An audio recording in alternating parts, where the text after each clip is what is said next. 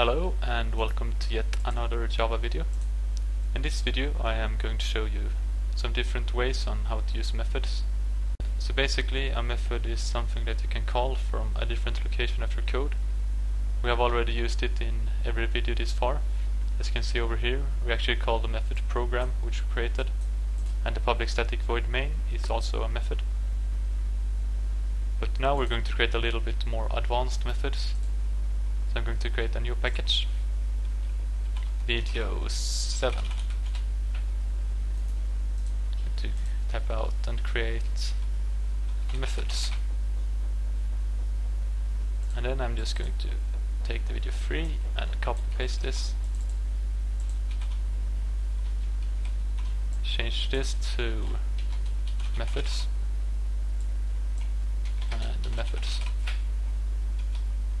So now we have two methods, our main method and our program method. I'm going to initialize two numbers, and it's going to be int number 1, which is going to be 50, and the number 2 will be equal to 92. Why not? And now we're actually going to create methods that will return a value. An ordinary method is something like this: public void and then whatever the name of it.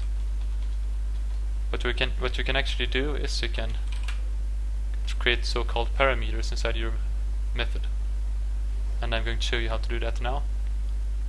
So we're going to create a method that will add our numbers together and then display it in the console. So public void, I'm going to name it add, and then inside the parentheses over here we are going to type out our parameters. So basically, if you want parameters, you do something like this: int a, int b, which will actually give us two parameters. So basically, whenever you call a method, you need to type in two int variables. For example, number 1 or number 2. So if you were to call it, you can't simply do this like we do with our program.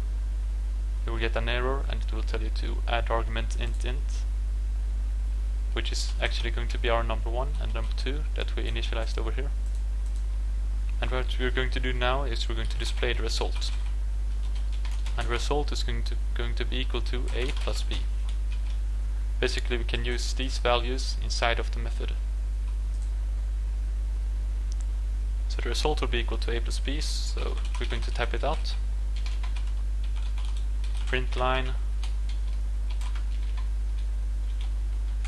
a plus b equals to plus result. So something like that. And it should type out 50 plus 92 is equal to 142.